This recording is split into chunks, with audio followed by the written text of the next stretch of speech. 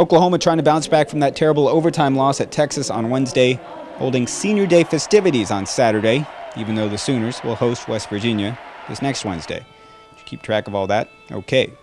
Romero Osby, Andrew Fitzgerald, Stephen Pledger, Sam Grooms, among those honored on Saturday afternoon as the Sooners hosted dangerous Iowa State. It was Stephen Pledger who hits the three-pointer as Oklahoma opens up on a 12-2 run. Pledger now second place on OU's career three-pointers made list. Jalon Hornbeek with a nice alley-oop pass to Cam Clark, who dunks it down. Clark had 6 points, 3 rebounds. The Sooners were coasting up by double digits. Oklahoma had a season-low 5 turnovers on the day. Sam Grooms had another outstanding game. The senior point guard hits the three-pointer as the shot clock expires and the first half comes to an end. The Sooners led 40-28. Oklahoma shooting nearly 52%. Cyclones under 35%. All 4 of the Sooner seniors who suited up scored in double figures as they combined to score 65 of the Sooners' 86 points in the game. When Stephen Pledger hit that three-pointer, Oklahoma was up by 20. Pledger had 14 points, 4 rebounds, 3 assists, and was 4 of 9 from the field. All 9 shots came from beyond the arc, but it was Romero Osby, once again, who led the way. He had a game-high 22 points to go with 9 rebounds, 3 assists, 2 blocks, 1 steal. And oh, by the way, Osby was also 10 of 10 from the free throw line. The Sooners made all 34 of their free throws.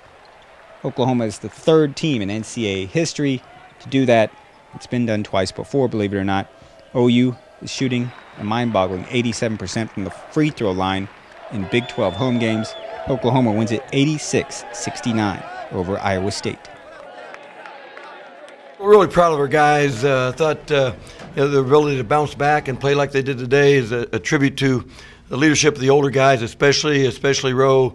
You know, after that ball game disappointment on Wednesday, said, "Hey guys, we're gonna regroup. We're gonna focus on the 32 good minutes and learn from the last 7." And I thought the guys really did that the last couple of days in practice. And Rowe's done that for us all year. And obviously the other guys jump in there and follow his lead without hesitation. So good day for the seniors.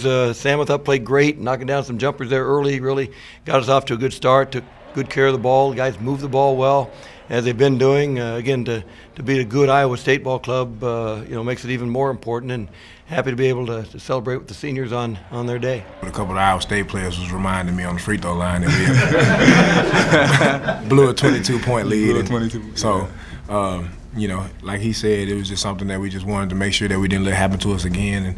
And coach has really been on us about making every possession important. So even if we're up 20 or down 20, we got to play every possession the same way.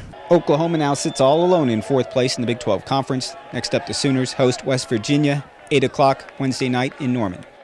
Damon Fontenot, News OK Sports.